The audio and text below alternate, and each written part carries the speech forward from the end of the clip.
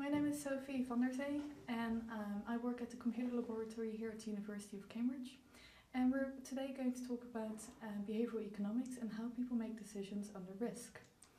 So, people constantly make decisions involving different levels of risk and uncertainty. Just think about all the decisions you had to make between getting up this morning and arriving at work.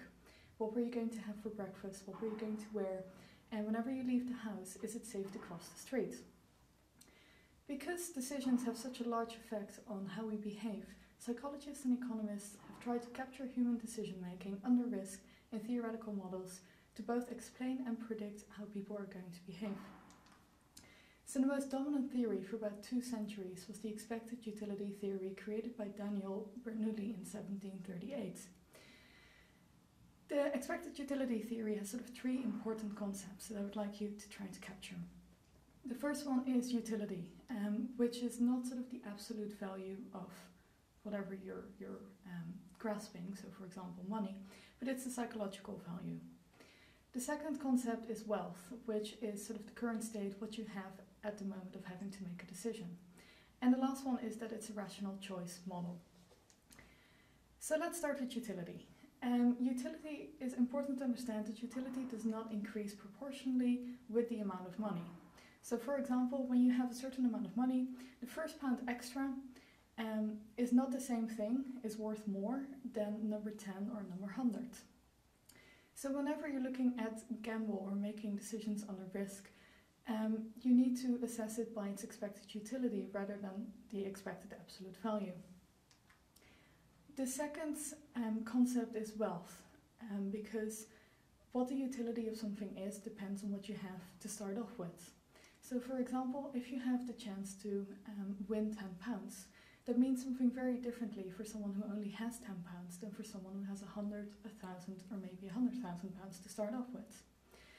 Therefore, wealth, or your current state, is included in the analysis when you're trying to calculate what the best option is. And all this together means that the expected utility theory is a model of rational choice. It's based on the idea that people act rationally. And how this works is you take what people have, the wealth, to start off with, then look at the different options you have and the probability of those options occurring.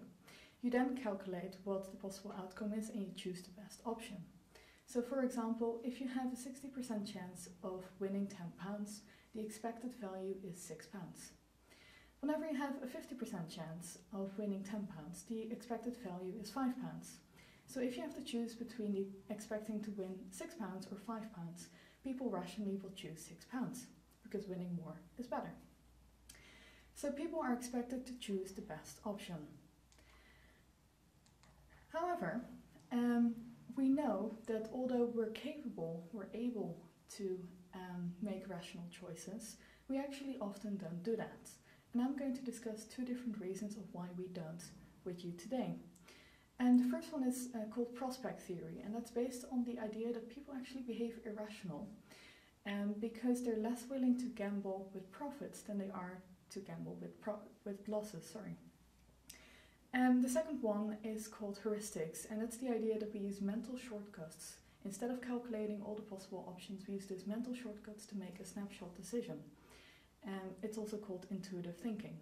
Because think about when you left your house this morning, you're trying to cross the street. If you had actually been standing there calculating the risks that were involved with crossing the street at that moment, by the time you're done, the situation has changed. So instead you look, you make a snap decision and you go. So these are called heuristics. So to start off with prospect theory, Kahneman and Tversky came up with this in 1979. And just to give you a bit of an indication of how important, how influential this theory has been, Kahneman actually received the Nobel Prize for this work in 2002. And the main idea behind prospect theory is that people don't always make rational decisions because they value gains and losses differently. And this is gained around one sort of central theme, which is called loss aversion. We like winning, but we don't like losing. And that changes our behavior. So the idea is that 1 bird in the hand is worth 2 in the bush. Okay, so how this looks like, we have a graph for this. And on the x-axis you can see the gains on the right hand side and the losses on the left hand side. And on the y-axis you can see how people experience emotions, how they value things. So whenever someone gains £100, as you can see on the right hand side, it makes them quite happy. However, when they lose £100, the same amount of money, but instead of gaining it, they're losing it, you can see that they actually feel much more negatively.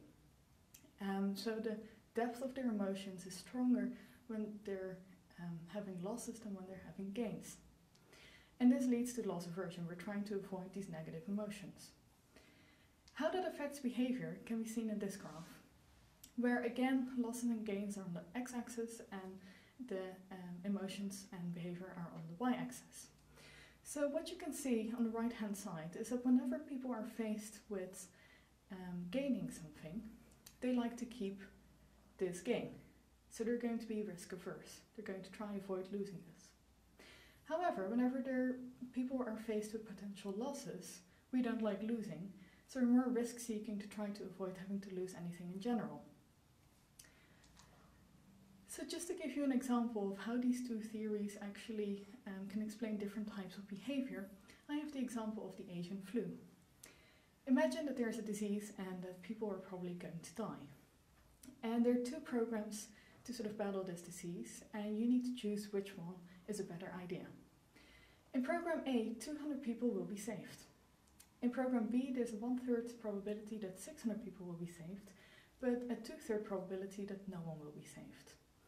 So if you would calculate the expected value of program B, you will take 1/3 of 600, which is again the 200 people are likely to be saved. So the absolute outcome of both programs is the same. Therefore, in the expected utility theory, we expect people to not have a preference for program A or B, because the outcome is the same. However, when you ask people to do this, it turns out that actually it does matter. And this is explained by prospect theory. Because people will have a preference for program A, so they prefer 200 people being saved over the chance that maybe no one will be saved. And this is a very nice example of how people, whenever they're gaining something, they don't want to lose it again, so they're very risk averse. They'd rather take whatever they can instead of the risking to lose it, to not gain anything. So what if you turn it around? In this example, there again are two programs to battle this disease. In program C, 400 people will die, and in program D, there's a 1/3 probability that no one will die, but there's a 2/3 probability that 600 people will die. Again, if you do the maths, 2/3 of 600 means that in program D, again, 400 people are likely to die. So the absolute outcome is the same. So according to the expected utility theory, we don't expect a difference. We expect people to have a similar preference for program C and program D. However, when we ask people to do this, people actually do show a preference, and now they show a preference for program D. They actually like to risk it. So this is the idea of whenever you frame this as people being likely to die, and this is a loss situation, and people don't like losing. So whenever they are faced with a potential loss, like in program D, people will sort of prefer risking it all in the chance to save everyone. So people are risk-seeking whenever they're facing potential loss. So what have we learned about prospect theory? Well, first, people do not always make a rational decision, and they don't always choose the best option on paper. Experiments show consistently that people deviate from rationality in a very consistent and predictable manner. And one of the reasons is that people sort of value gains and losses differently and therefore behave differently. So what I wanted to show you with this example of the Asian flu is that it really matters how you're framing things, because in all four programs, 200 people were going to live and 400 people were going to die. So that didn't change. The absolute outcome of none of the programs changed. However, we changed phrasing it as a gain situation or a loss situation. And what we show is that phrasing it in a gain situation or loss situation actually changes people's preferences and their behavior. So it ain't what you say, but it's the way you say it.